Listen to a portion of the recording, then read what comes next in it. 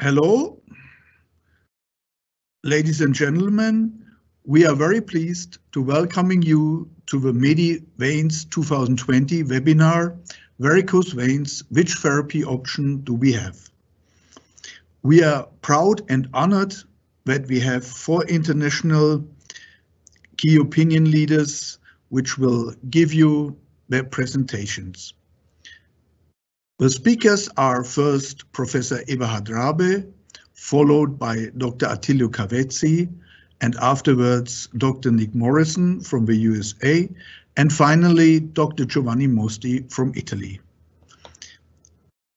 In addition to this, we are pleased to welcome more than 500 participants all over the world.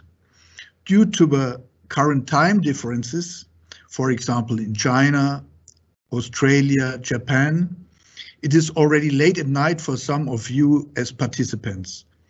Therefore, special thanks to you from these countries, especially our colleagues and friends, Christine, Genta-san, Midori, and Alex from Australia. Thank you for your great motivation and passion for this webinar.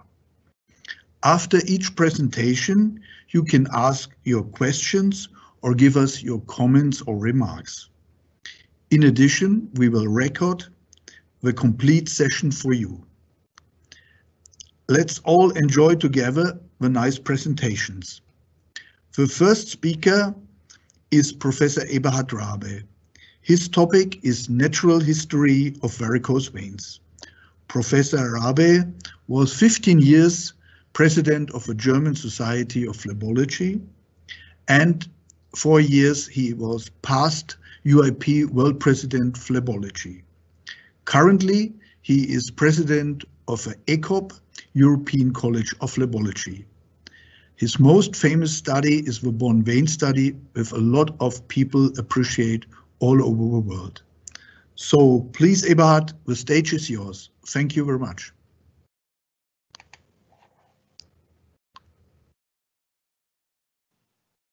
Okay, now you should see my slides. Welcome to this session. Sorry, I don't see my own slides. Just a second, okay. My topic today is natural history of varicose veins, as you have heard before. And if you look to the SEEP-based studies we have in the recent years, we can see that varicose veins and chronic venous disease is very frequent in our general population. So if you look to C2 and C3 patients, for instance, varicose veins with and without edema, approximately 25% of our worldwide population has C2 and C3 stages, and approximately 5% have a severe chronic venous insufficiency. If we now look just to varicose veins, because that is the main topic, and these are data from the Bonn vein study in Germany, in a general population of 18 to 79 years of age, the prevalence of varicose veins is 23.2%. That means a quarter of our population has varicose veins, increasing with age. And the incidence of varicose veins per year is 2.1% per year, which is also quite a high number. So the question is, what do we really know about natural history and progression of varicose veins? Because there are not so many studies answering that. Let's first have a look to the natural history of reflux. And we have data from the recent follow-up of the Edinburgh vein study by Robertson, published by Robertson in 2014. And they looked to their Edinburgh vein study patients 13 years after the initial investigation. And the incidence of reflux in these 13 years was 12.7%, or 0.9% per year. The 13-year incidence of isolated superficial reflux was 8.8 compared to 2.6 of isolated deep venous reflux, and 1.3% were combined. The risk factors, interestingly, were not age or sex, but higher incidence in overweight persons and after deep venous thrombosis, of course. Nikos Labropoulos could show already in 2005 that if you have varicose veins and you are waiting for varicose vein surgery, and he looked in 116 limbs, then 14.7% had extension of the pre-existing reflux. So it's not a stable situation, but it's progressing. And 12.1% had reflux in a new segment. That means varicose veins are developing if you are not treating them. Interestingly, Kostas, he showed a very nice study because he looked in the contralateral limb in 73 patients undergoing varicose vein surgery on the other limb. So the contralateral limb had no varicose veins before, and he could show that after 5 years, there were 48 sites, new sites of reflux. That means 52% or 10.4% per year. 50% of patients with unilateral varicosities developed chronic venous disease in the contralateral, initially asymptomatic limb within 5 years, which is quite a high number. Every second patient developed varicose veins in the other limb. And the independent risk factors were obesity and orthostatism, and interestingly also non-compliance with compression. But this was not a prospective randomized study, but a retrospective study. So if you want to know the interesting question, how do varicose veins develop? Do they develop in the groin first, or in side branches, or distally or proximally? This is an interesting study by Engelhorn, already from 2012, and he investigated initial disease patients, 92 women with C1 and C2 disease, and he looked by duplex ultrasound to the great and small saphenous vein with a long follow-up of 33 months. And he looked for the patterns he could show in the different time signs. And you can see here that this kind of segmental reflux was the predominant finding in the beginning. So in the first intervention, in the first investigation, and that changed to multisegmental reflux like this one and this one in the follow-up after 33 months. So there was a change from 26 to 40% and from 41 back to 28% from segmental reflux to multisegmental reflux. The reason for that might be that varicose veins develop first segmentally, and then after some time, more segments join, and at the end you have a diffuse, complete great saphenous or small saphenous varicose vein. Very similar, Bernardini in Italy, he looked for the follow-up study of 104 limbs with varicose veins who had refused varicose vein surgery, and they followed them for 4 years. And they could show that 94% showed a progression of reflux in these 4 years. In most of the cases, localization of reflux progressed from lower to more proximal localizations, suggesting an ascending progression of venous pathology, very similar to the Engelhorn findings. Caggiati did a very interesting study, also from Italy. He looked to 2 groups of patients, those below 30 years of age and those above 60 years of age. So a young population and an old population. And he could show that in the young population, there was more non-saphenous varicose veins and more isolated tributaries, and not so much great saphenous, complete great saphenous vein insufficiencies. If you look to the saphenous varicose veins in the group 1 in the younger population, there were only 39% which had saphenous varicose vein insufficiencies. But in the older group, it was 62% with great saphenous vein or great and small saphenous vein varicosities. Their suggestion was that from this old theory, where varicose veins develop from above to below, first in the groin, in the great saphenous vein, and then the great saphenous vein insufficiency extends also to the side branches. Now it seems that the ascending form of varicose veins from side branches, then with time also to the saphenous veins, plays a more important role than we thought a long time ago.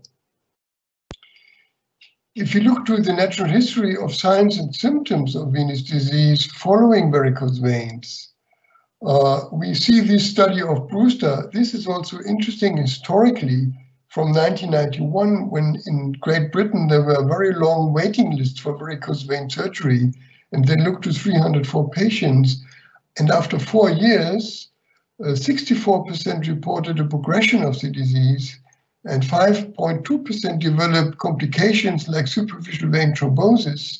22% developed skin changes, meaning chronic venous insufficiency, and 12% developed venous leg ulcers. So there is quite a progression, not only in reflux, but also in the chronic venous disease itself. Labropoulos could show that this is more prominent in secondary chronic venous disease. Post-thrombotic syndrome, for instance, shows more development of skin changes, 11 of 46 patients compared to 3 in 50 patients with primary chronic venous disease with varicose veins. That is understandable because the hemodynamic changes in the deep venous system after post-thrombotic syndrome or after deep venous thrombosis might be more prominent.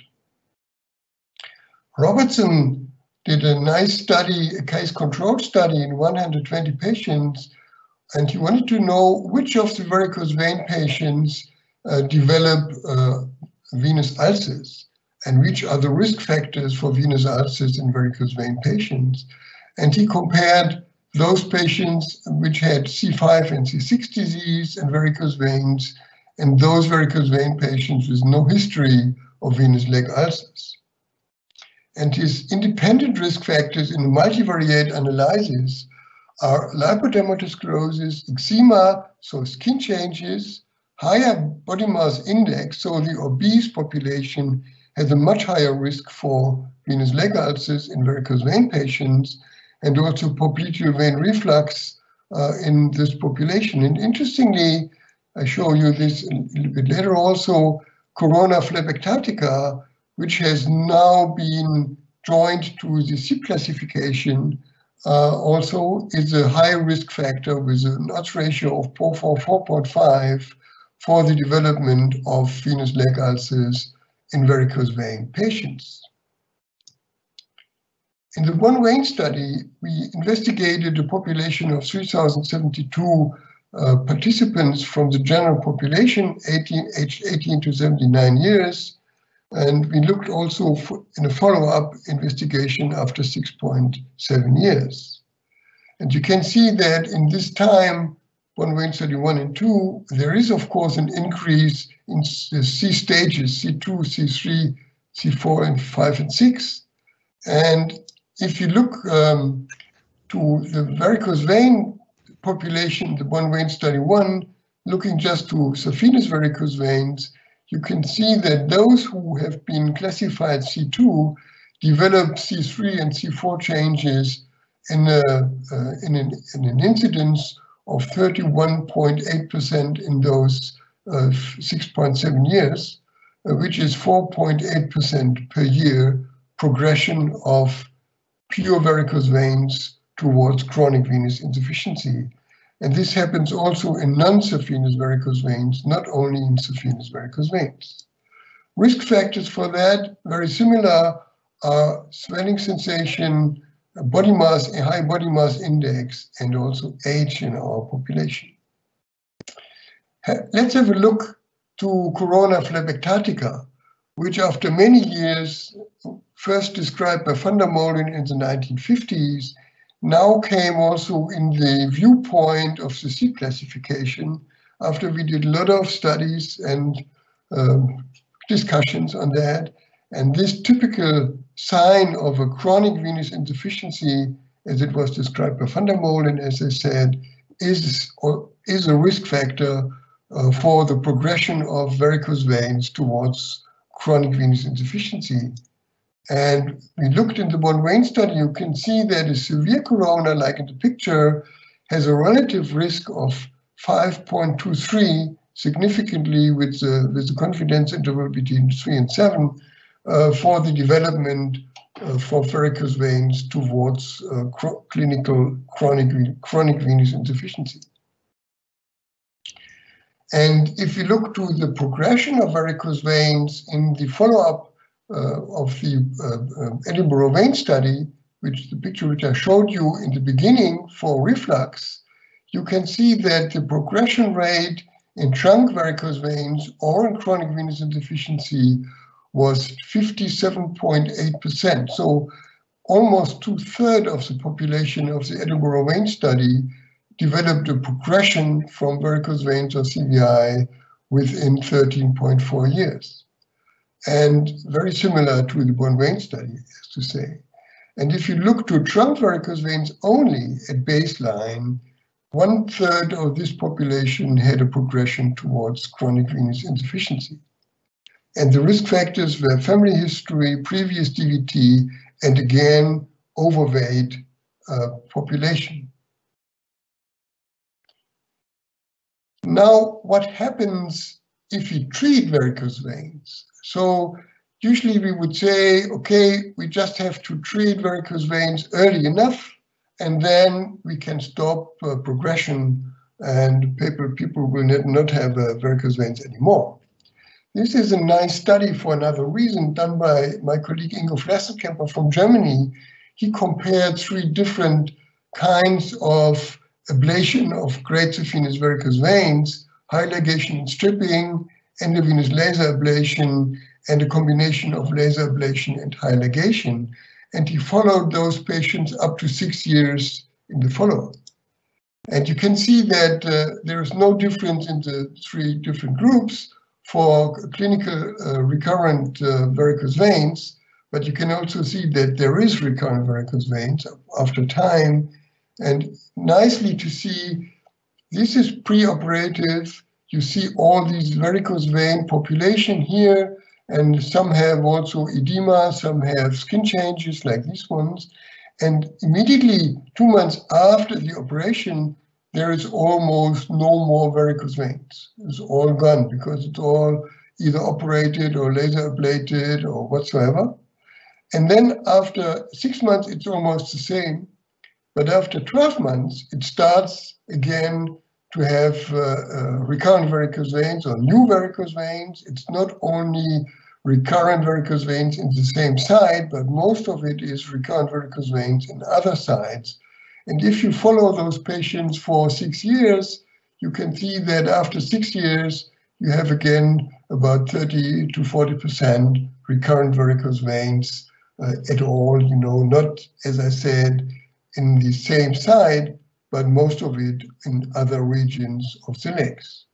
So this is a chronic disease which we can treat easily, but which has also a high recurrence rate for varicose veins. So in summary, varicose veins are frequent in the general population. 1/4 of the population has varicose veins about. Progression of reflux and chronic venous insufficiency is very frequent in the population, as you have seen, about almost 50% in 13 years. Reflux progression may develop from segmental to multisegmental superficial reflux, and not only from proximal to distally, and a high proportion of uncomplicated varicose veins develop skin changes and chronic venous insufficiency within 10 years. Significant risk factors for the progression of varicose veins are skin changes, corona, high body mass index, and popliteal vein reflux. So clinically, we always should look also to the feet and to corona phlebectatica to identify a population which is on a higher risk for progression of the disease. And during a 13.4 years follow-up period, more than 50% of all chronic venous disease patients have a progression of the disease. Thank you very much for listening. Thank you very, very much, Dr. Rabe. It's a pleasure listening to you. We do have a couple of questions, if that is all right for you to answer them. We have one question from Dr. Bisila from Egypt. He's congratulating you on the great talk. A big question is still debatable between the descending and ascending, as it really affects the strategy of treatment between Shiva and Asval. Despite the concept is the same, to spare the GSV, yet the theory is totally different. Which theory do you personally stand for? Thank you very much. Yes, it's a very good question. We also looked to that question also in the Vein study, and because we had a 6.7-year follow-up, and I can tell you that both happens. We could see that having tributary varicose veins was a higher risk for developing of saphenous reflux, and on the other hand side, saphenous reflux only without tributary varicose veins was also developed also with a high risk tributary varicose veins in the follow-up. So I think both can happen. However, when we see most of our patients, the population is older, the mean age is more than 50 years, and then a big part of this population has already a complete insufficiency of the great saphenous vein or small saphenous vein and side branches. So we should develop our concept of treatment on what we see in the patient. Perfectly, thank you so much. There are two more, they're a little bit shorter. Is there a threshold percentage of varicose vein development in the limb correlating with the progression to edema in the limb from C2 to C3 in the CAP scale? Yes, there is a correlation, but the correlation is quite weak because the C3 stage, it's very weak itself. Because we are looking to venous edema, but this is a combination of venous pathology and edema. And there are many other reasons in addition which can cause edema, even in a population which has varicose veins, but the varicose veins are not the real reason for edema. Just an example, if you are obese, for instance, you may develop edema. If you take drugs like antihypertensive drugs, this may cause edema in your legs. If you are sitting the whole day, you may develop edema with and without varicose veins. So the combination of varicose veins and edema is not always, varicose veins are not always the reason. So there is a correlation, but the correlation is quite weak. Okay. Thank you so much. Since we already talked about obesity, that also brings us to the third question. Since overweight patients are more at risk, is there a motion to introduce dietary education alongside vein therapy? Yes, definitely, because obesity, especially body mass index of more than 40, is a very, very high risk factor, not so much for varicose veins, but very much for severe chronic venous insufficiency. We know that those patients may develop ulcers even if they have no venous pathology. And of course, in obese patients and venous findings, it's always a dietary issue. Thank you so much. So as everybody, the rest of the participants have now seen, we do have an option of a question and answer video. This should appear on the right upper side of your screen. It looks like two little chat windows with a question mark inside where you can ask us questions, and we will then, after the presentation, present them to our scientific members. So thank you very much, Dr. Rabe. It has been a pleasure. And our next up speaker is Dr. Attilio Cavezzi. He will talk now. Thank you so much for this presentation. And Dr. Cavezzi, the stage is yours. Yeah, I just want to present Attilio a little bit. Attilio is living in the beautiful city of San Benedetto del Tronto in Italy. This is a city with the most palms in Italy, so really a beautiful place to live and enjoy good life. And Attilio is a really specialist in foam sclerotherapy. Therefore, his topic is foam sclerotherapy, as he's one of the world-leading specialists in this field. In addition, he is the past vice president of UIP for Europe.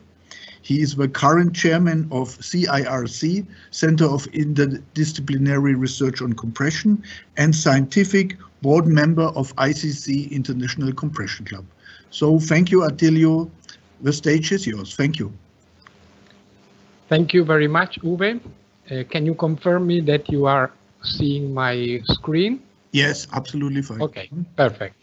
So thanks everybody. Hello everybody. So I thank MEDI and for the kind invitation. So my role is to speak about foam sclerotherapy. Am I advancing my slides?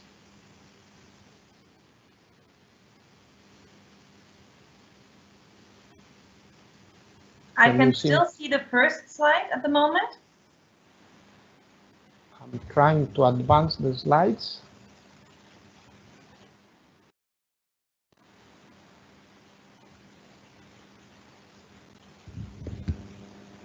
Let me check.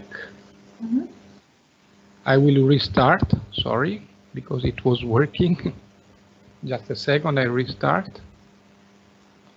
Maybe there is something else. Okay, I will restart.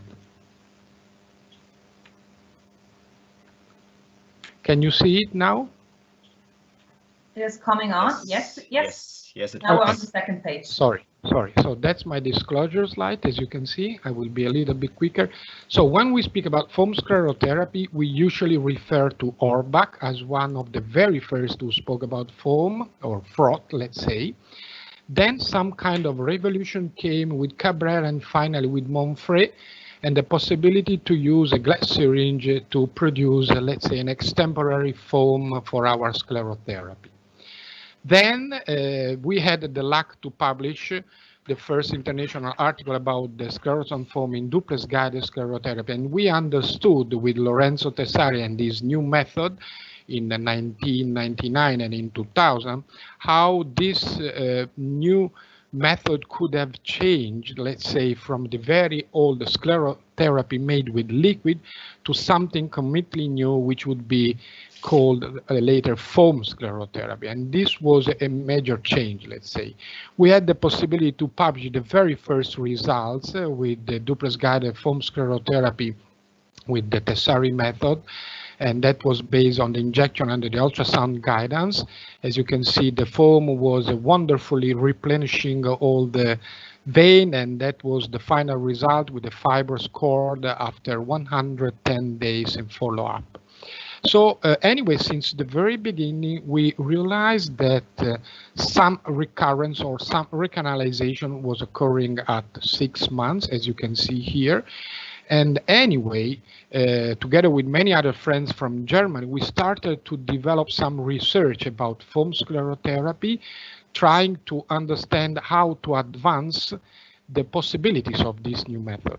So we realized that we needed small bubbles, we needed, let's say, a long life for our foam to have the best outcome possible. Then we decided to perform some studies from the chemical and physical foam point of view with Lorenzo Tessari, just because we wanted to understand how the materials may interfere in foam sclerotherapy efficacy and safety. That's why we discovered, for example, the differences between air, O2 or CO2, and the CO2 was actually able to reduce the sizes of our bubble, but somehow also the duration was shorter. And we published some preliminary experiences with these variables in foam sclerotherapy. And together with Nick Morrison, we agreed on the fact that CO2 was something useful when we wanted to decrease possible side effects, let's say. Syringes were shown to have a role in producing, let's say, an adequate foam. And as you can see here, for example, a few syringes may give you smaller bubbles, or longer lasting foam, as you can see from these experiments. A few syringes have a very small duration, and here you can see, for example, the comparison between a traditional syringe and another one which we prefer to use, so that you have a dense foam for a quite long time, at least 30 to 60 seconds. It's a variable, but quite dense foam. Other much more important articles came out where they clearly highlighted how a dry foam is very different from what we can call wet foam, where you have a higher proportion of liquid in comparison to air or to gas. And in the syringe, this is what happens, for example, where you have a dry foam and a wet foam or liquid at the bottom of the syringe, for example. And also through these articles, clearly the authors showed the differences in the foam distribution in the bubbles when you use air, which is made mostly of nitrogen or O2 or CO2 again. Then, when we looked at foam sclerotherapy complications, we published the article, and basically we could understand that they were quite similar to the liquid sclerotherapy complications, apart from a few isolated cases of complications related to foam itself. Together with Eberhard Rabe, a few guidelines were issued, and somehow ultrasound-guided foam sclerotherapy had the kind of recognition worldwide. And several Anglo-Saxon groups and other groups from all over the world started to publish their evidence about good outcomes at 1 year, as you can see here from for example, from the group of Bradbury. Regrettably, nearly 10 years ago, a few articles started to highlight how duplex-guided foam sclerotherapy invariably achieved a lower occlusion rate in comparison to laser, radiofrequency, or surgery, as you can see from this study, for example, from Rasmussen. If we go to the more recent literature, this very elegant study from British colleagues shows very clearly that laser was the best in terms of quality of life and quality assessment, and somehow foam and surgery had inferior similar outcomes. These are two studies, also a very recent publication, where whatever you want to argue about the possible flaws in the foam sclerotherapy methodology, somehow you have to recognize that foam sclerotherapy in these studies had the highest clinical and ultrasound-based recurrence, and so the highest need for retreatment. So this means somehow that foam sclerotherapy, I cannot advance again the slides. Can you see other slides moving? No, we are still on the 5-year follow-up of randomized clinical trial. It's stuck again, sorry. I don't know why. I tried to go, but in my case, it worked on the lower left side of the PowerPoint presentations. If you click on it, then you see how you can move forward. In my case, I had to do it like this. Yes. Now it's okay now. Okay.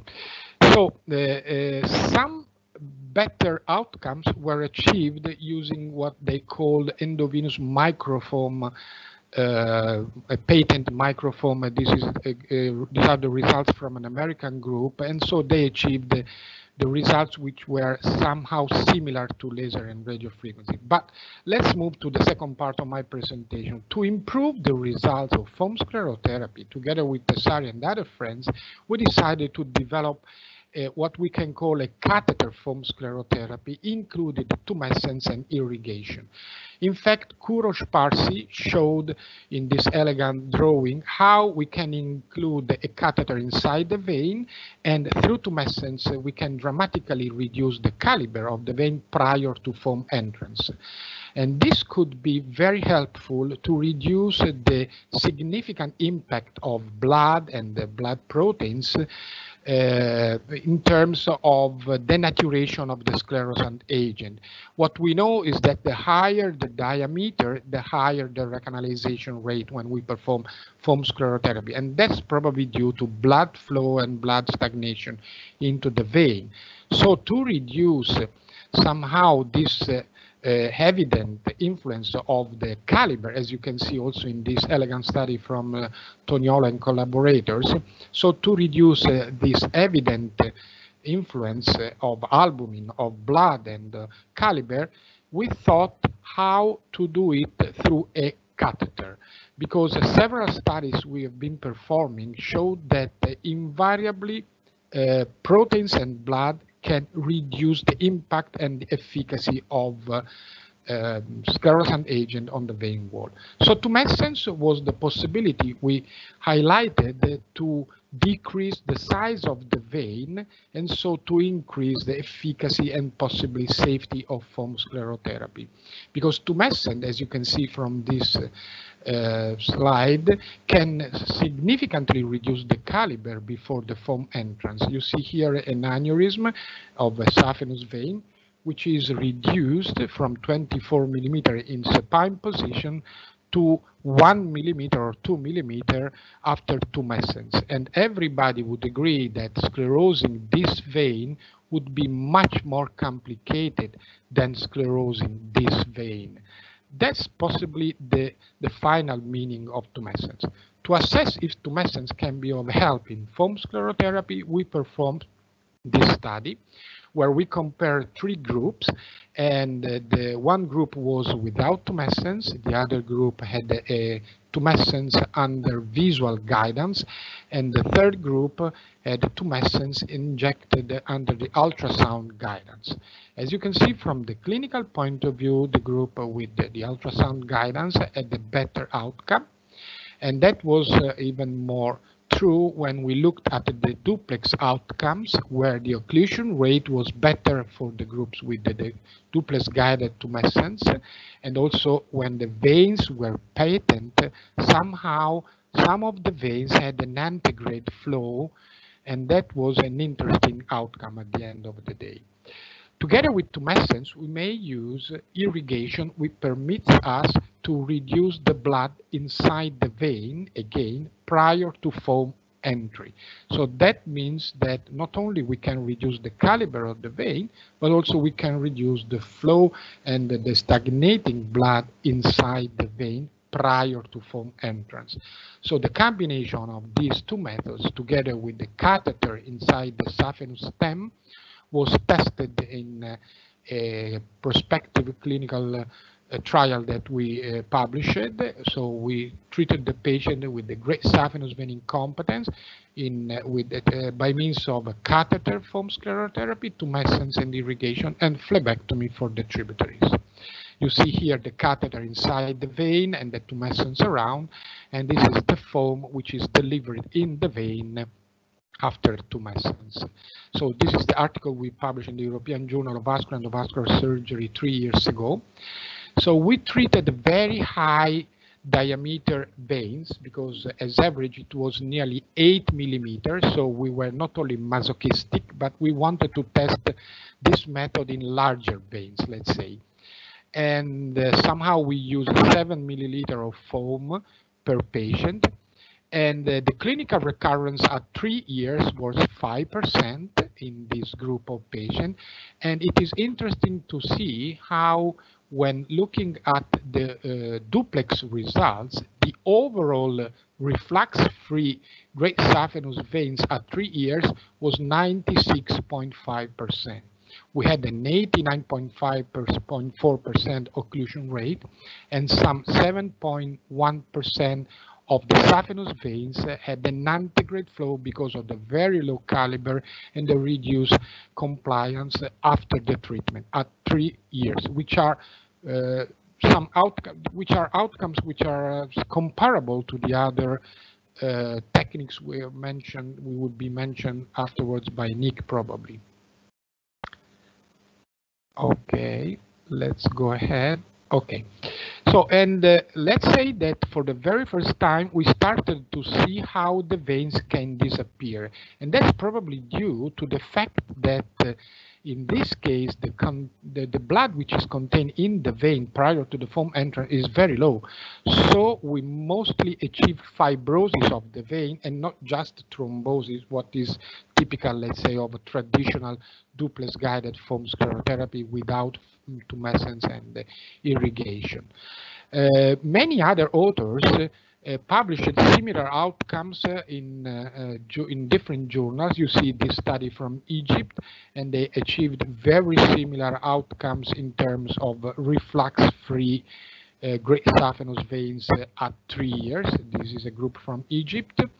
You see here from Italy, Dr. Orsini compared a group with duplex guided foam sclerotherapy and catheter foam sclerotherapy. And at 52 months, the catheter foam sclerotherapy had a 73.9% occlusion rate in comparison to the 56.2 occlusion rate with the conventional duplex guided foam sclerotherapy. The group of Thomas Urbanek also published an interesting paper where also it demonstrated quite good occlusion rate at 18 months, for example, nearly 90% with tumescence and catheter foam sclerotherapy. This was a randomized controlled trial which compared ultrasound-guided foam sclerotherapy from Brazil, Dr. Dos Santos, ultrasound-guided foam sclerotherapy with catheter foam sclerotherapy. And in this case, as you can see, somehow the retreatment rate was higher in the group of the ultrasound-guided foam sclerotherapy in comparison to the catheter foam sclerotherapy. This has been recently published. This is an elegant systematic review and meta-analysis where these authors examined 62 studies. And basically the final outcome of this systematic review and meta-analysis is that you may achieve a higher rate of complete ablation when you use catheter foam sclerotherapy in comparison to ultrasound-guided foam sclerotherapy. And you also get fewer complications using catheter in contrast to the use of traditional ultrasound-guided foam sclerotherapy. Paul Thibault and Kurosh Parsi published this elegant comment where they clearly highlighted how perivenous tumescent may help to achieve a better outcome when treating veins, especially of larger size. If we look at complications of this method, as you can see, they are absolutely in the range of all the other techniques, also because, again, you are using lower amount of foam, and also because of the possibility to target, let's say, centimeter by centimeter, the delivery of the foam thanks to the catheter. And last but not least, it is a very cheap method, which may be of interest, especially when you want to spare some money treating a benign disease, which is a strong tendency to recurrence, as Eberhard showed. So to make it short, we should probably move from a very elegant technique, which is foam sclerotherapy, to a much newer and possibly more elegant technique, which is catheter foam sclerotherapy. So in conclusion, ultrasound-guided foam sclerotherapy is effective, versatile, inexpensive, and safe. Somehow it may show a higher recanalization rate in comparison to the other endovenous thermal ablation techniques, especially in larger veins. When introducing the catheter and when introducing tumescence and let's say also irrigation of the vein prior to foam entry, then you may get better outcomes, and especially in larger veins and in the longer term, the primary results from our groups and from the following articles which were published seems to be clearly in favor of this technique when we decide to use foam sclerotherapy. Somehow, with this technique, through catheter, through tumescence, and through irrigation, we could probably realize what George Fagan called his dream, the dream of the empty vein technique. And if we empty the vein or reduce the blood to the minimum, we can probably achieve a much better outcome in terms of mid and long-term follow-up. Thanks again, and sorry for the technical problems. Thank you very, very much, Dr. Cavezzi. Very, very interesting. We do have 3 questions for you as well, if you want to answer them. Yeah. So our first question is, which syringe do you personally prefer for foam preparation? Yeah. So, well, I don't like to speak about brands of syringes, but let's say that we could use the low silicon or no silicon syringes. Well, everybody knows that the very first trials we performed were done through Terumo syringes, but also Beckton and Dickinson, the ones discarded, the name is, which have the lowest content of silicon, let's say. Okay, thank you very much. The next question is a comment, perhaps. Dr. Andrzej Papał from Poland, so sorry if I pronounce this the wrong way, wants to share his practical experience with the use of physiological gases. Since the time of application, he has observed a much better effect in neurological symptoms. Is that something that you concur with? Well, I mean, as I showed in one slide, Nick Morrison was one of the very first to publish a comparative study where he showed lower scotomas and visual disturbances when using CO2 instead of air. Probably it's a matter of quantity, because if we use not such a high volume, you may argue that air would be okay, but when you need to use higher volume, possibly using CO2 or CO2 plus O2 could be an option. It could give you a safer profile. There is some discussion about that, so we cannot state that you need it, but you can use it in case. We need more studies, of course, to state something like that. Okay, thank you very much. In the meantime, we've had actually 2 more questions coming in. Again, Dr. Vasila from Egypt congratulates you to an excellent talk. And in his case, pigmentation remains a big issue after foam sclerotherapy. It reduces the concentration, the used volume or compression. What are your tips concerning this issue of pigmentation? What pigmentation occurs in traditional foam sclerotherapy, let's say in something like 20% of the cases, it is transient and so on and so on. When using tumescence and irrigation, you remove the reason of pigmentation, which is blood, which creates clots. So on one side, when you are treating the saphenous vein, you get no pigmentation, basically because it's deep and you are using tumescence and irrigation. And I prefer phlebectomy for the majority of my varicose tributaries. But if you need to treat the varicose tributaries with foam, then the ideal is to reduce the blood inside the vein prior to foam entrance, lifting the limb and possibly using tumescence again.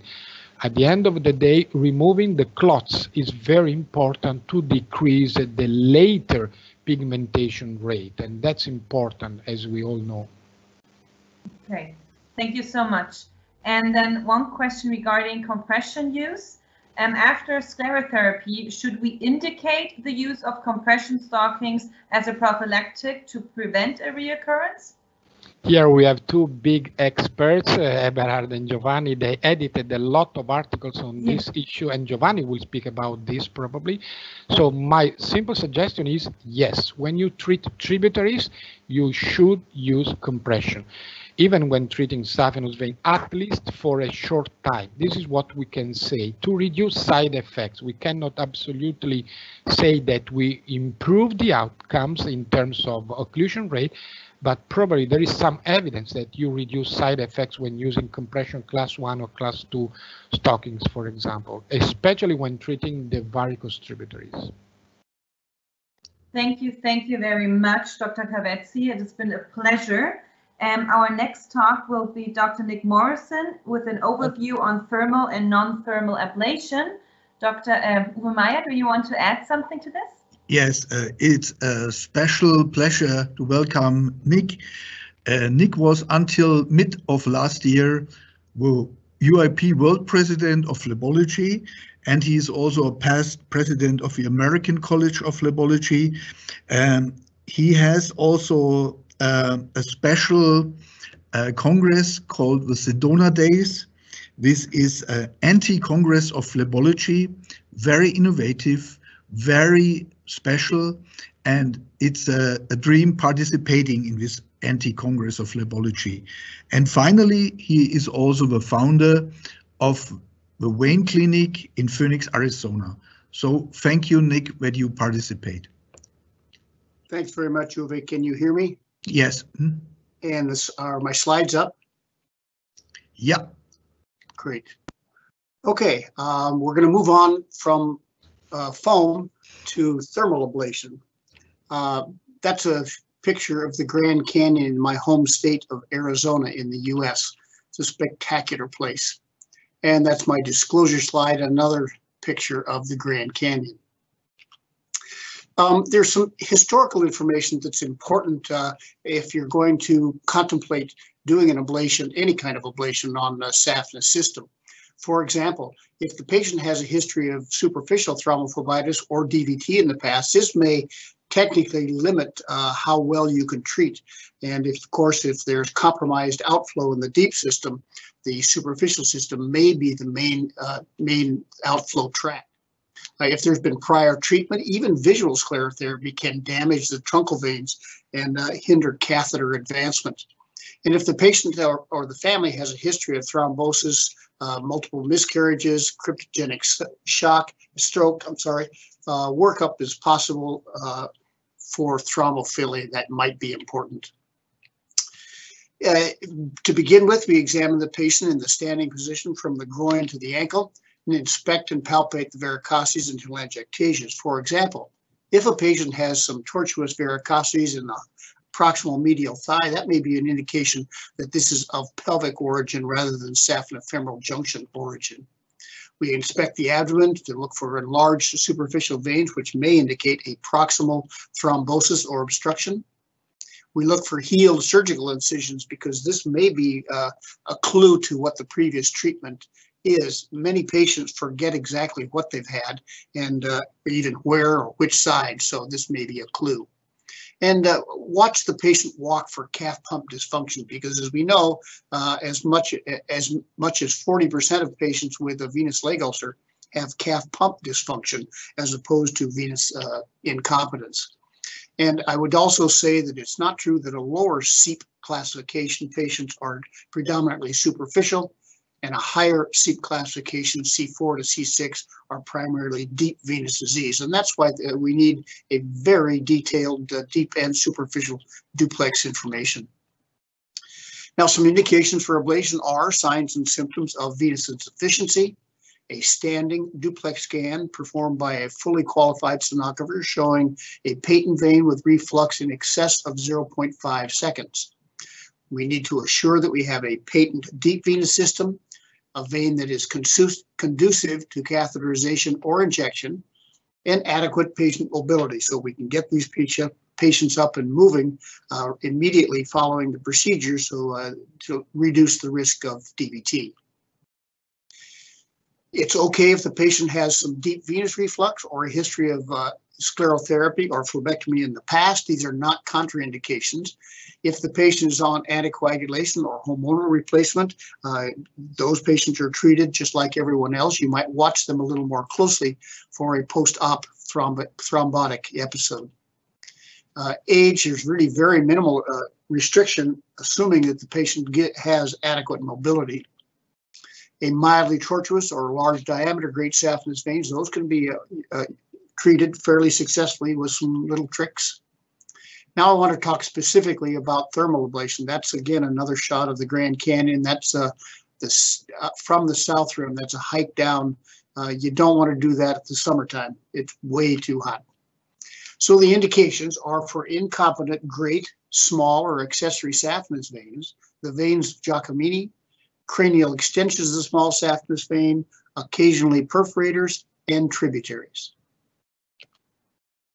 Where to treat? Generally for thermal ablation, we do not treat much below the knee because of an increased risk of paresthesia or, more importantly, of dysesthesia.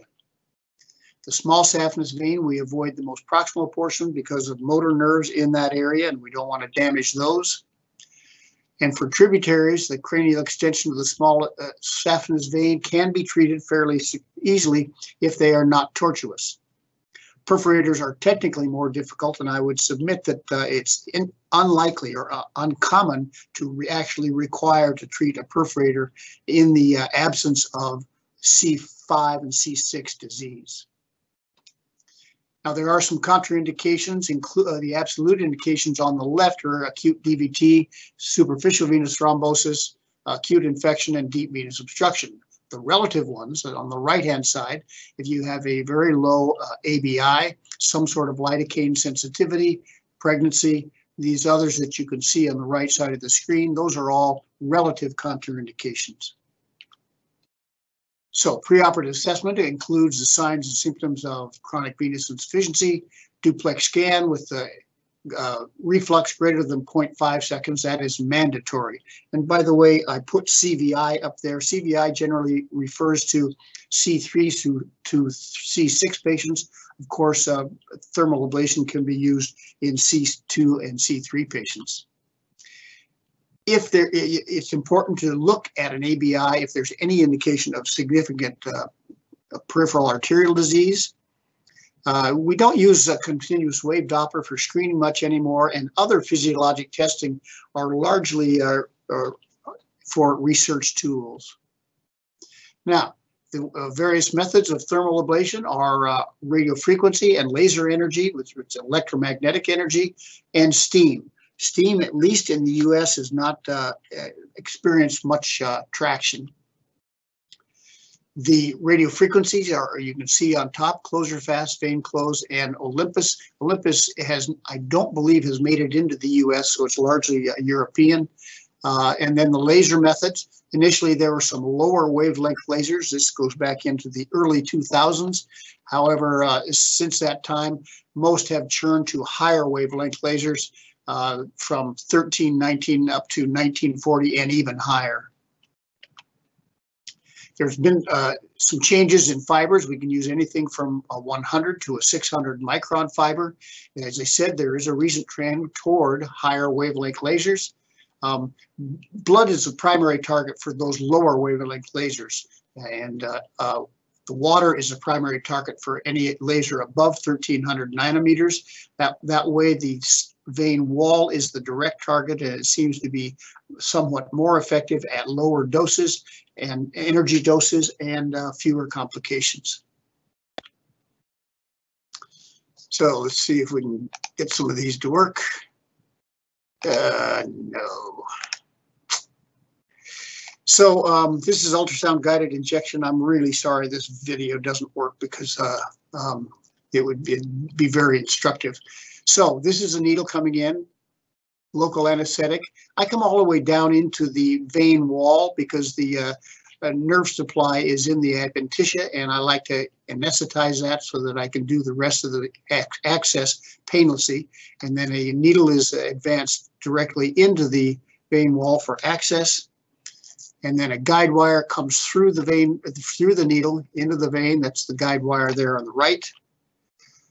One thing to avoid is be sure that you stay in the superficial system, because sometimes it's quite easy to put that wire into the deep system. For example, in this case, or on the right-hand side, this is a wire that's gone into a large parallel perforator, and you can get into the deep system. So you need very good ultrasound control.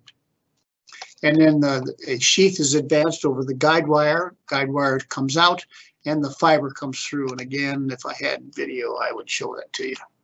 Disappointing. The position of the tip of the catheter has to be below the saphenofemoral junction. There's some controversy about how low. Some people recently are treating right up to the saphenofemoral junction. Most try to treat below the entrance of the superficial epigastric vein, or 2 to 2.5 centimeters below the saphenofemoral junction.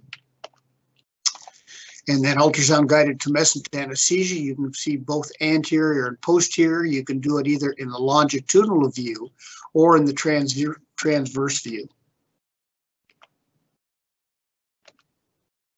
And then this is the longitudinal view. This is a very sensitive area up near the saphenofemoral junction, so you need good tumescent anesthesia beyond the catheter tip, both anteriorly and posteriorly. And then this is the transverse view. Again, you see a halo effect around the vein itself. And then laser activation does produce bubbles, as does the radio frequency. When we were doing foam, we used to worry about bubbles and where bubbles went. We then did some experiments using transthoracic echo and a transcardiac or transcranial Doppler done at the same time of these procedures. In fact, you find bubbles in the heart and then on into the central circulation in the presence of a right to left shunt, even following laser or RF. We do a duplex scan immediately afterwards to be sure that you have injured only the superficial system and not the deep system. And then we carry out those patient interviews, examinations, and duplex scans out beyond the time. We follow patients pretty carefully. Compression is used always after these procedures. I have to say that the evidence for this is not great, although the patients will tell you routinely that they're more comfortable with compression than not. And typically we use 20 to 30 or 30 to 40 millimeter compression hose. I think it's very important to treat the incompetent distal saphenous veins, the tributaries, and persistently incompetent perforators to try to avoid the high rate of recurrence in the saphenous vein. Adjunctive treatment is almost always used. Ambulatory phlebectomy, for example, for large bulging tributaries, varicosities. This can be done at the same time as the thermal ablation, or you can delay it. There is some evidence that the rate at which you will need to do phlebectomy is decreased if you delay the phlebectomy. However, most patients would prefer to have as much work as possible done in one sitting, so they're generally happier if you do phlebectomy concurrently. And then ultrasound-guided foam sclerotherapy is a very critical addition to thermal ablation, almost always. You can do a surgical ligation of the perforator if you need to, although it's been well shown that most of the time, if the incompetent perforator is first treated with truncal ablation, very often, as much as 80% of the time, the perforator will regain competence. You can do subfascial endoscopic perforator surgery to get rid of those, or powered phlebectomy. And then finally, a surface sclerotherapy or visual sclerotherapy. As following traditional surgical methods, I think it's necessary to treat any remaining portion of the incompetent veins, typically either with injection sclerotherapy and or phlebectomy. Results are quite good for RF. Generally, it's in the 90 to 96% range at 2 to 5 years, and with laser, 90 to 95% at 1 to 5 years. With these higher wavelength lasers and radio fibers, we can deliver energy circumferentially with fewer complications and side effects than with the lower wavelength lasers. And now with these higher wavelength lasers, the results and safety is essentially the same as radio frequency.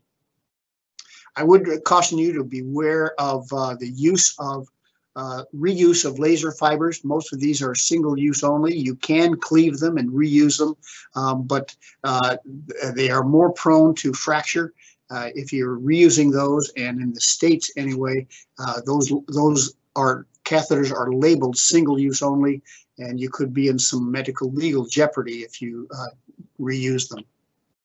There are some intraoperative complications if, as I mentioned, if you're reusing or even a brand new laser fiber can fracture, and you can inadvertently leave a portion of the catheter behind. There's a 2 centimeter segment of catheter that's left behind. We recognize this when we pull it out, and then we left it, discussed it with the patient. Some patients would prefer to have it removed.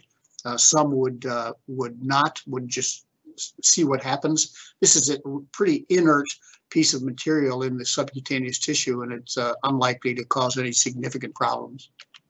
They tend not to migrate.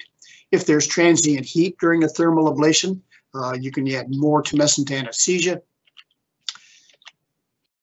If you're having technical trouble advancing either the wire or the catheter, the very first maneuver is to straighten the leg. That will almost always allow you to to pass the fiber or the wire.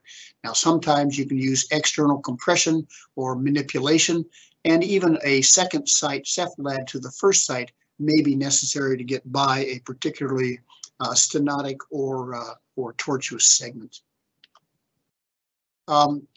Other complications can include DVT. The rate after thermal ablation is probably around 1%. And I say probably because if you were to scan patients very carefully after every single thermal ablation that you do, you're going to find probably closer to a 4 to 5% incidence of DVT. Most of those, however, are going to be clinically insignificant, and so it's even questionable whether you need to look for a DVT. It's estimated that you would need to do some 5,000 scans after thermal ablation to find one clinically relevant DVT. There's something called paste or he-hit, which is a thrombus extension coming through the saphenofemoral junction. If it's like this, these can just be watched, but if it's further into the common femoral vein, then anticoagulation may be necessary. Now, if you can picture this, I have a wonderful picture. This is video, but it's not working. This is a thrombus extension coming well into the common femoral vein. This is a laser fiber that has been inserted. Nothing else has been done. There's been no tumescence added, and I see this thrombus that is just waving in the common femoral vein. It's a very disconcerting. We went ahead and anticoagulated the patient and treated it, but very disconcerting to see that waving at you on scan.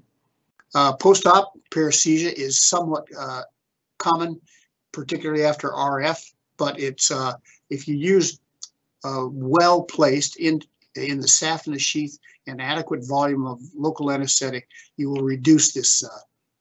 Most of these, however, these paresthesias will likely resolve.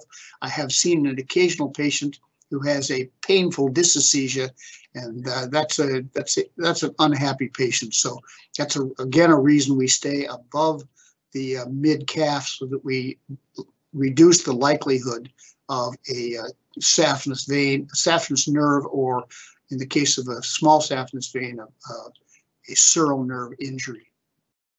Skin burns are extremely uncommon and just lower wound care. What happens if the endovenous thermal ablation doesn't work? Well, you can repeat the endovenous thermal ablation, perhaps with a different energy source, but sometimes that's technically challenging to do. So follow-up foam sclerotherapy is a great use in closing those patent segments following thermal ablation. There are some non-thermal, non-tumescent techniques which have been developed over the last few years. That, by the way, is a place called Canyon de Chelly in the northeast part of my home state of Arizona. It's on the Navajo reservation. It's a beautiful place. So we're going to talk about these tumescentless ablation techniques, so-called NTNT or non-thermal, non-tumescence. One of the first ones is ultrasound-guided foam sclerotherapy. In the States, we have a manufactured foam, so you can use that, or you can use a physician-compounded foam.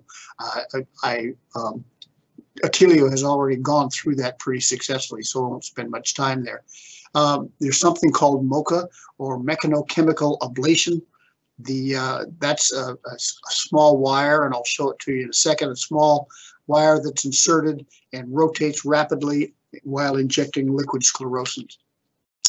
And so finally, cyanoacrylate adhesive.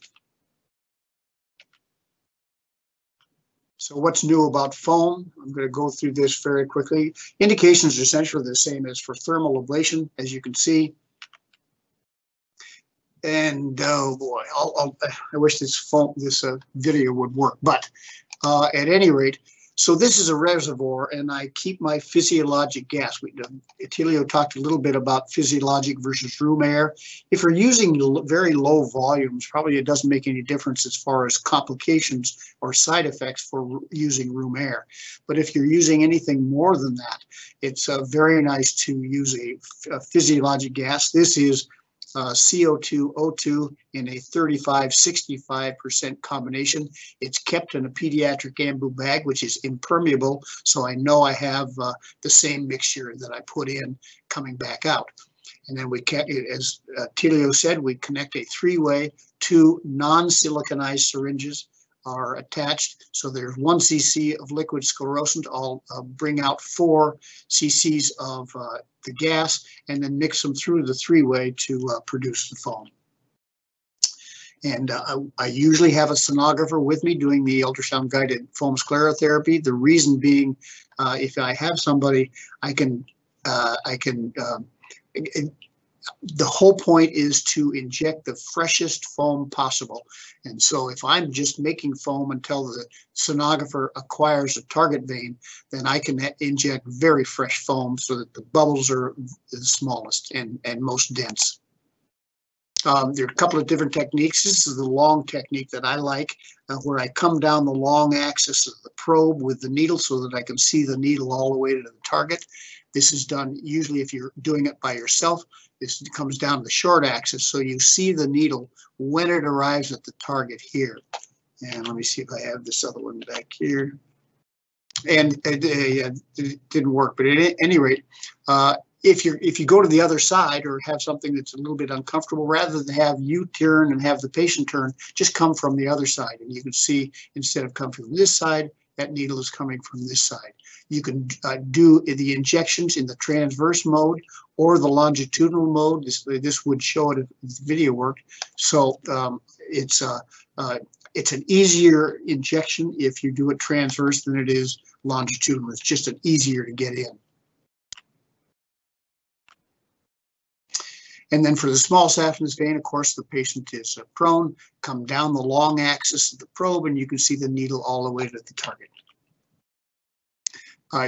This is foam sclerotherapy for reticular veins. This is a visual technique, but if you're having trouble getting rid of some spider veins or a cluster of spider veins, or there's an obvious reticular vein, what you can do is an ultrasound guided injection. So these are pretty small. That's 1 millimeter or less. But if you can get into them, then it's a very efficient way to take care of the problem by injection. Ultrasound guided foam is excellent for neovascularity that we see following mostly surgical extirpation of the great saphenous vein. Sometimes we see it on a rare occasion following thermal ablation. You can inject one of those veins and it just goes in all of the veins, and it's a great way to take care of that. There's a manufactured foam in the US called Varicose. It is it's used.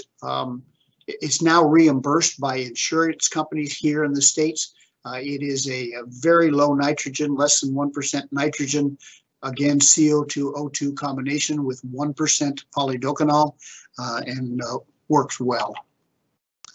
MOCA, this is the mechanical occlusion, chemically assisted. So again, I show you that little wire that's in there that rotates very rapidly and denudes the endothelium. And then you're injecting liquid foam, liquid sclerosant into the vein as you treat. And some reports, they're not a lot, mostly from the US and from the Netherlands, claiming a greater than 94% success rate at 1 year. As far as occlusions, the indication is the same as for any other endovenous device. You can treat anything straight, but even some tortuous, because you can steer that wire. You can go intrafascial or extrafascially, so real near the skin, because you're not using heat and you don't have a risk of nerve injury or burn injury. The advantages are that you can go below the knee safely, get in the extrafascial veins safely. You can treat C5 and C6 patients all the way down to the malleoli, and you don't need tumescence or heat. Contraindications for any patient who has had a superficial venous thrombosis. The problem is that wire, that rotating wire, will snag on the synechii, and you have to shut the machine off immediately, or you'll do a stripping procedure without anesthesia, which is not pleasant. Large veins are probably not best treated with MOCA. And then finally, cyanoacrylate adhesive. This is the VenaSeal procedure where you insert a catheter and then compress the saphenofemoral junction and then put droplets of adhesive. So for a, say, a 35 or 40 centimeter segment of saphenous vein, you will use perhaps 1.2 to 1.6 milliliters of this adhesive, so very small quantities. And you can see it just drops all the way down with compression to spread it out and to keep it from going proximally. This adhesive is very viscous, and so the chance that it will embolize is extremely small, particularly on that first injection, which is held for 3 minutes to be sure that it doesn't embolize. So in conclusion, the traditional surgical methods and the newer methods are generally safe. Intra and postoperative complications are infrequent and usually seen less frequently than with these endovenous ablation procedures than with traditional surgical procedures. I will say that proximal truncal surgical thermal or chemical ablation alone will ultimately fail unless one is committed to careful follow-up and adjunctive treatment. I think that the practitioner and the patient will be left with unsatisfactory results. And I enjoyed Dr. Rabe's presentation where progression is certainly a factor. That's a new text that's coming out by a colleague that all of us know, Joe Sigmund. This is an excellent venous ultrasound text. Sorry for the blatant promotion, and thank you very much. That's up in the Monument Valley in Arizona. Thank you very much. Dr. Morrison, thank you very much. Great presentation and amazing pictures of Arizona. Yeah. I know where I will go to holiday next time.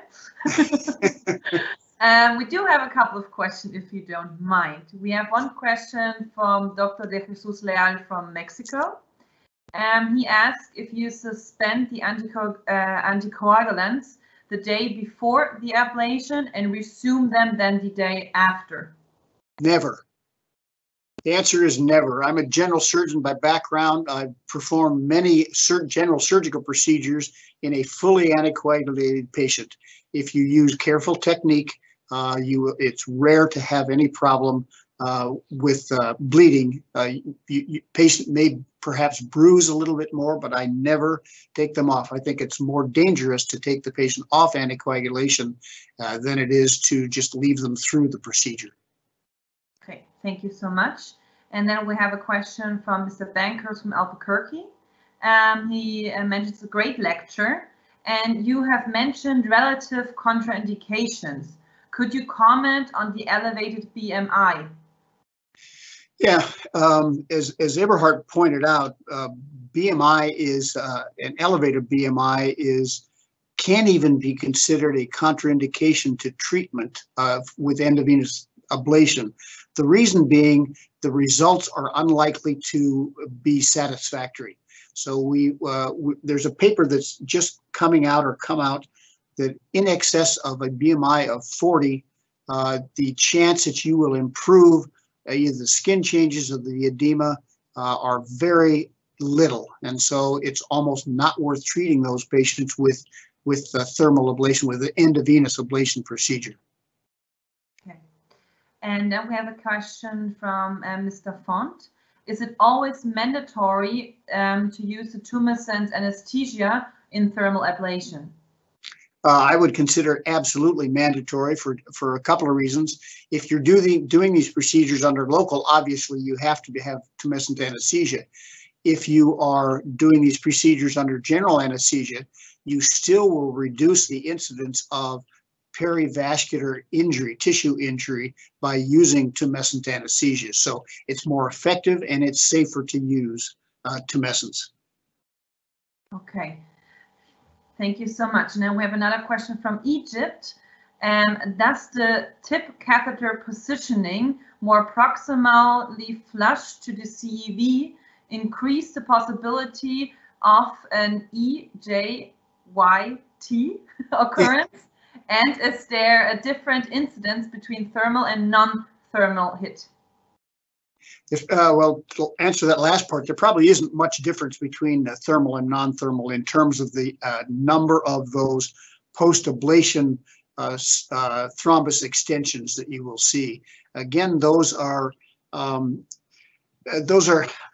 I look at those as almost a not clinically relevant finding.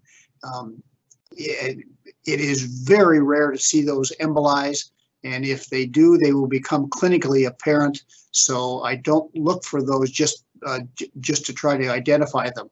The earlier you do an ultrasound post ablation procedure, the more likely you are to find those. And if you wait a week or 10 days or longer before that first ultrasound, you will find them much less frequently. So those again, I think those are the clinical relevance of those thrombus extensions have been exaggerated. Okay, thank you so very much, Dr. Morrison. And now we have our next subject, Dr. Giovanni Mosti will present compression after procedures. I believe Mr. Meyer will do the introduction. Mr. Meyer, your microphone is still on mute. All right. Dr. Giovanni Mosti is a vascular surgeon working in the beautiful city of Lucca in Tuscany. This is the area where Leonardo da Vinci and Michelangelo were working and living. And Giovanni is the current ICC president since 2012. ICC is International Compression Club, and he is also a past president of the European Venous Forum. For me personally, Giovanni is a little bit like Michelangelo of compression. Therefore, I'm looking forward to his presentation. Thank you, Giovanni.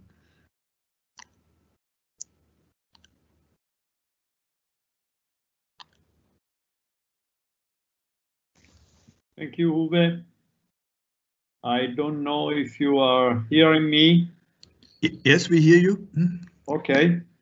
So thank you very much for your spectacular introduction. I would say I certainly don't deserve the comparison with Michelangelo, but thank you so much. And thank you so much to you, especially, and to MEDI for your kind invitation. Even if the topic I have is one of the most slippery topics in phlebology, and unfortunately, I'm sorry to say, the people are listening that while the previous presenter gave you a lot of information and of certainties, I will give you a lot of doubts. But I hope to clarify in some way this topic. So I have the same problem as Attilio had. Why using compression after varicose vein procedure? Because we compress the treated veins or the vein tract in case of surgical procedure, and so we will have less thrombus formation, higher occlusion rate, and less bleeding. We will compress all the leg veins, and we will have less DVT and less phlebitis, and we will compress the surrounding tissue of our treated veins, and so we will have less hematoma, less inflammation, less pain, and less pigmentation. And this is the reported effect of compression after vein procedure: reduction of hematoma and edema, reduction of pain and discomfort, improvement of result in terms of occlusion after endovenous procedure, reduction of phlebitis and DVT, and reduction of recurrence through reduction of neovascularization.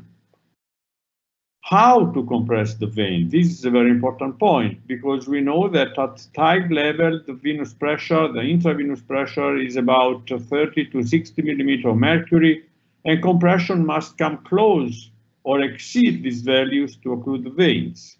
And this is not possible with elastic stockings that are the most used compression device after vein procedure, because they will never exert a compression pressure of 30 to 60 millimeters at thigh level.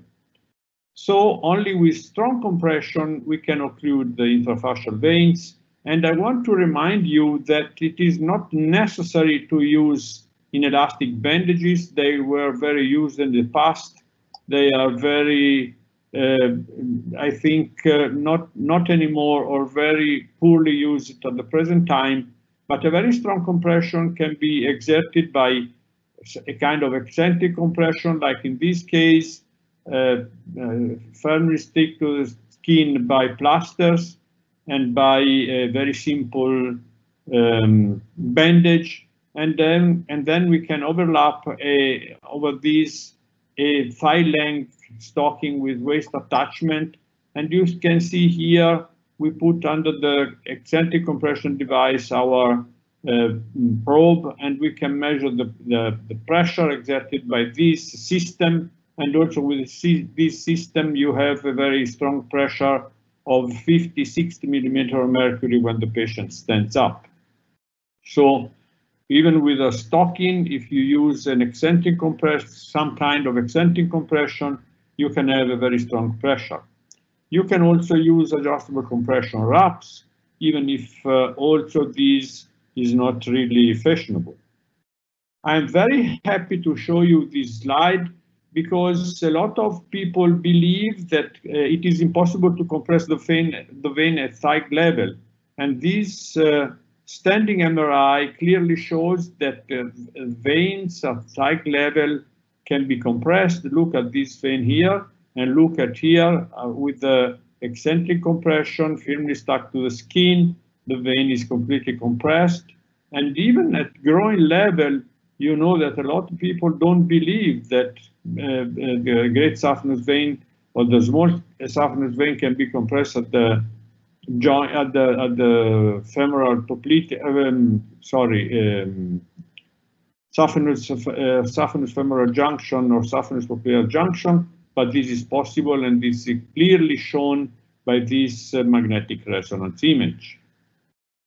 Unfortunately, we have a huge distance from this sparse reported effect and the literature data on clinical benefit, even starting from how to compress the veins, because I tried to show you that a very strong compression pressure is necessary, but if you look at the systematic review of this topic, you see here one systematic review in 2015. These authors were able to identify 7 randomized controlled trials, but they stated that the quality and heterogeneity of the studies precluded a meta-analysis, and there is a little quality upon which kind of recommendation regarding the kind of compression we need to use. And the same group published another systematic review 2 years later. This time the identified studies were 34, so much higher number of studies, but once again, lack of evidence as to the optimal strategy for compression due to the fact that at least 14 different compression products were used with at least 6 different pressure in 7 different regimes, so you can understand the mess we have in this field. And this review, unfortunately, reflects what we have published, the published data, because if you look at the publication, we have papers reporting everything, and it's opposite. So in some paper, you see that strong compression is better than mild compression. In some paper, you see that mild compression is better than strong compression. In some paper, you see that mild compression is better than no compression, or even a milder compression, or even there is no difference between compression and no compression. These are some studies. I want to go very quickly through these. I want to show you that in this study, strong compression is better than mild compression, but these are old studies and regards mainly flash ligation and stripping or endovenous laser ablation with old devices. It is also important to observe that these are the only studies where compression pressure was measured. And when compression measure was measured and you are going for flash ligation and stripping or endovenous laser ablation with old device, the strong compression is better than low compression. But there is also the opposite. Mild compression is better than strong compression. Same right of side or unwanted effect with stocking compared to inelastic bandages. but better tolerability. So why using strong compression if the side or unwanted effect are the same? Then now, at a more recent time, strong compression is not anymore considered. There is not anymore studies including strong compression as comparator, and we have just comparison between mild compression and nothing, or mild compression and even mild compression. And this is a pity because, as you can see here, this lady was submitted to endovenous laser ablation of both legs, and she received a very strong compression. One leg was bandaged by me and one leg was bandaged by Hugo Parch. And you can see that the only problems the lady had were in the non-compressed area of the leg, because in the compressed area, there is no side effect. Coming to recent times, and going still with this comparison between mild compression or a little bit higher compression, you see here that in a study published by Attilio Cavezzi, who compared the Struva 23 and Struva 35 millimeter mercury, he was able to show that with the Struva 35, the outcomes are better in terms of less symptoms, less tissue easing, tissue healing, and less edema. And unfortunately, we have also studies where compression important is completely denied.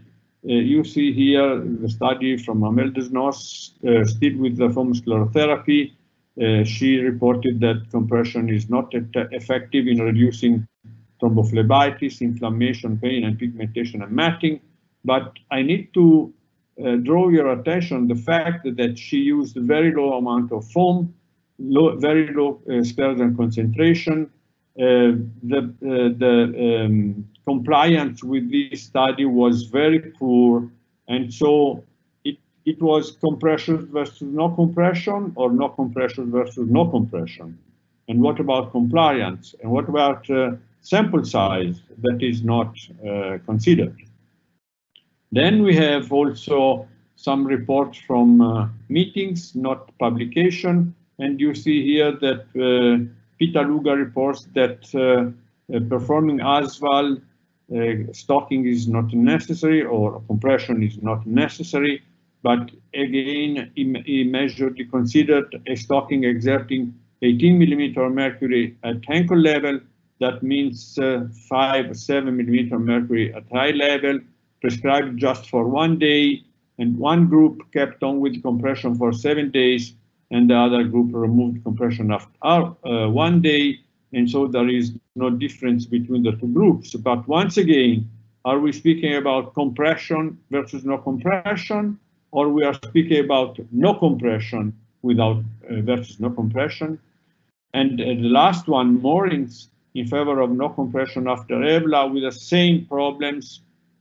Stockings worn only during the day, stocking no compression at all, or only for one day. So no difference between groups after 28 days, but we don't have any data in the first 7 days. And this is the crucial time to have unwanted effect, because certainly pain is reported by patient in the first days and not certainly after 28 days. And again, compression at tight level is less than 10 millimeter mercury and only during the day. So I don't think this is a compression therapy. I don't want to go through all these studies because there are a lot. And as I told you, every study reports something and it's opposite. So I want to go just for the very last studies, the last 3 studies published in 2019 and 2020. And you see here, for instance, in this Cometa study, they reported that compression is advantageous in terms of pain reduction, especially if phlebectomies were performed. But you see that on the other hand, this study and the following study dealing with radiofrequency, they reported that compression is, or anyway, no compression is not inferior to compression. That is also very difficult to understand. But anyway, these are not inferiority study and non-superiority study. So in this case, no compression and compression is the same. And in this study, the last one, 2000, just published, again, the role of compression after radiofrequency ablation is doubtful because the authors were not able to report a statistically significant difference between the group who received compression and the group who didn't receive compression. So my conclusion is that this topic is extremely confusing, but it is also true that many papers are burdened with several methodological flaws. And one of the most important is that medical compression stocking exerts, if you don't use any eccentric compression device, exerts only 10 to 8 to 10 millimeter mercury at tag level, and this is not enough to occlude the veins. So nothing or almost nothing was compared with nothing. Many papers are burdened with several methodological flaws, as I told you, because only in a few studies the sample size was calculated. But when you are going for this small difference, minimal difference, because we are speaking about no compression or a compression of 10, 8, 6 millimeter mercury, maybe a huge number are necessary to get the statistical significance. And then Kairos very recently pointed out two very important points. One is the issue of exclusion criteria, because in many studies, the complicated patients are excluded.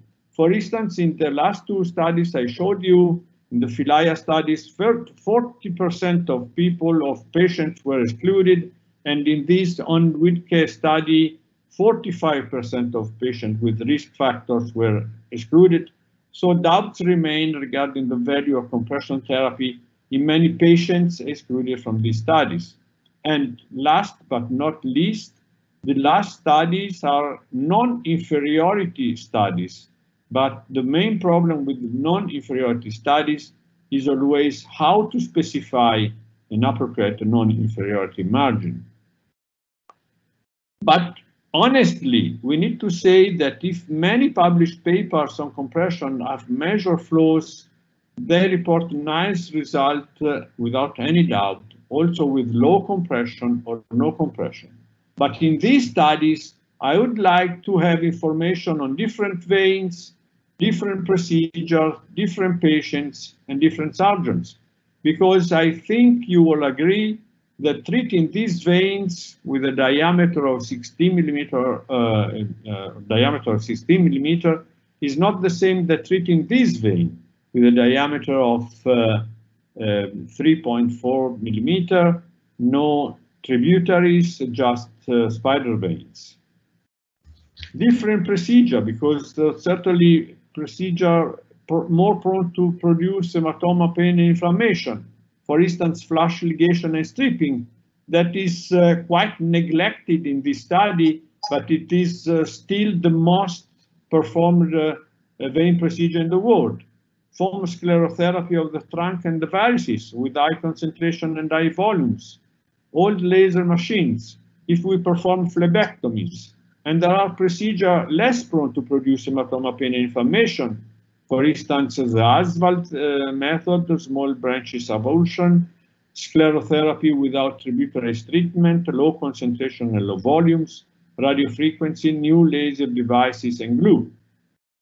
And we have different patients, as was very elegantly pointed out by Kairos, because are we treating asymptomatic patient with just varicose veins without any symptoms? Are we treating patient in C4, C6 classification?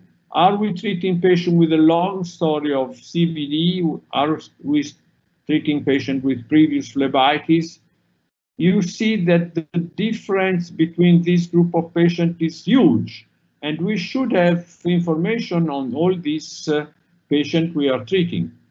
And last but not least, the surgeons, because these studies, and my previous speaker in this webinar today are excellent surgeons. And also the study obviously are published by excellent surgeons. For instance, here are 2 legs operated by what I call very important surgeons. But there are also other surgeons, the surgeons that my friend Attilio calls the Zorro surgeons. And in this case, I'm sure that everybody would like to receive a very strong bandage. So I want to come to my conclusion, and I want to start to give some certainties. Despite of contrasting and often opposing data, the great majority of surgeons still apply some form of compression. And I was very happy to hear today Attilio and Nick that still use compression after their procedure, and they are certainly excellent surgeons. And this is very clear for this study published again by Sheikha. He performed a survey of members of Vascular Society of Great Britain and Ireland, and almost all surgeons, even if using different compression system, are all of them using compression.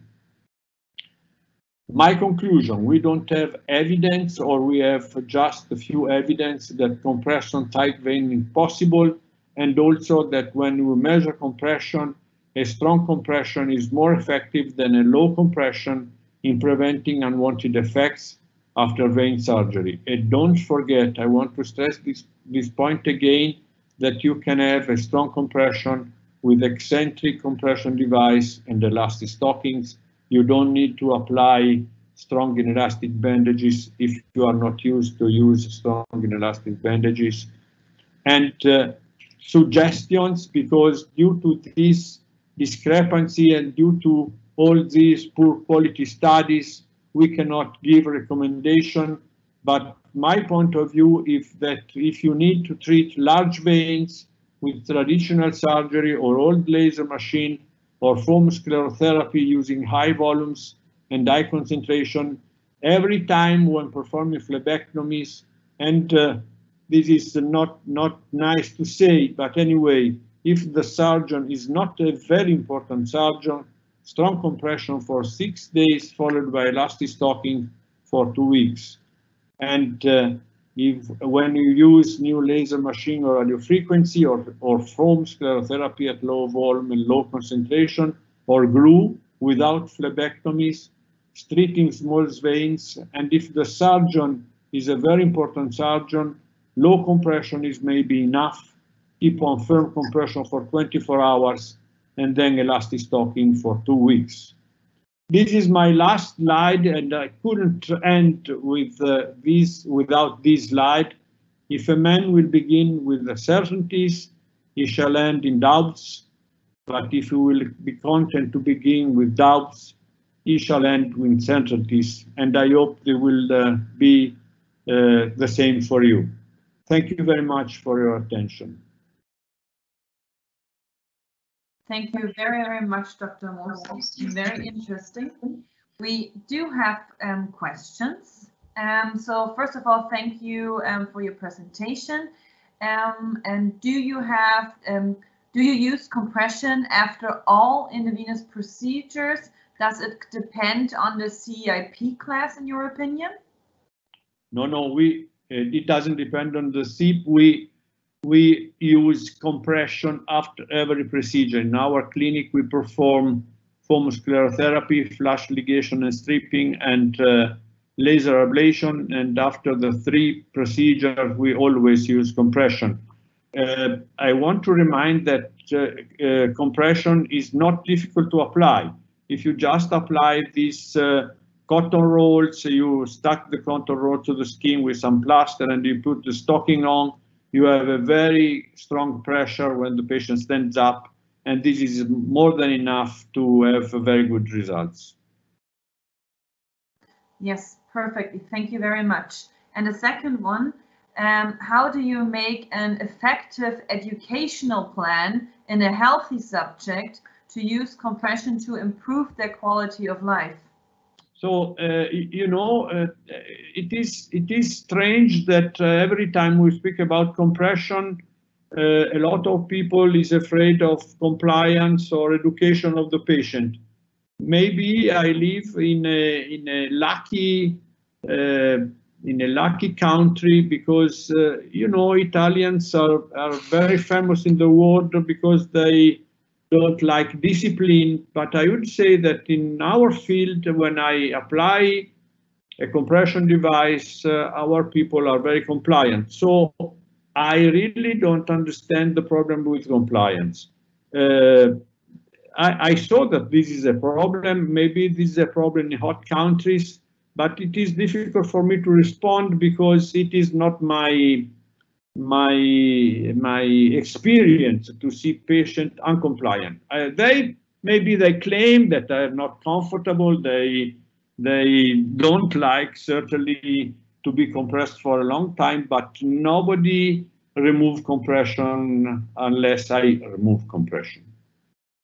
Thank you very much. These have been the questions so far. Thank you all so much. It's been an amazing event, very interesting to listen to. Uwe Meyer still has one last addition, I believe, to add.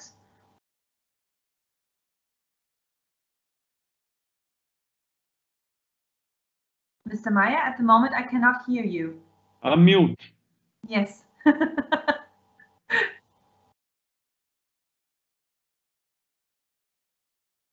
Uwe, unmute yourself. You have to turn on the microphone, yeah. Yeah. All right. Sorry for this. Sorry. You can hear me now? All right.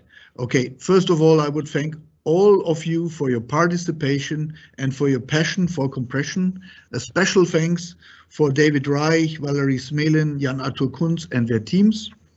And finally, I would like to give a special recommendation for the next webinar this Sunday. It is the special webinar by Sergio Giannesini, Food for Veins, at 4:00 p.m. And one of the presenters will be also Attilio Cavezzi with a special topic, adjustable compression devices, like, for example, Circuit from MEDI. And therefore, this will be a very interesting webinar. Try it, you will enjoy it, and there are also famous speakers and key opinion leaders involved. Thank you very much for your participation. Uwe, this is Nick. Can I say something? Yes, of course. Sorry, I was seeing a patient, so I had to come back in. I just want to let everybody know that the technical difficulties with my video were my fault. MEDI didn't have anything to do with it. I just couldn't make them work. So I don't want anybody to think that. Oh, thank you very much. Thank you, right. Nick. That's very David, kind. that was for you. Yeah, thank you, Nick. And I really appreciated being a part of this. It's humbling to be a part of this group. Yeah, thanks for participating. Was great to have you, and also great we overcome all the technical issues we had. And I hope it was a nice event also for the audience. Thank you very much. Thank you. Thank you to all. Yeah, bye-bye all. Thank you very much, everybody. Hopefully we will see live next time. Yes. This is our all hope. Thank you very much. Bye-bye. Thank you. Bye. Bye-bye. Better with a glass of wine, you know. Yeah, this is even better. We missed this. Okay. Bye. Thank you. Bye-bye. Thanks, bye-bye.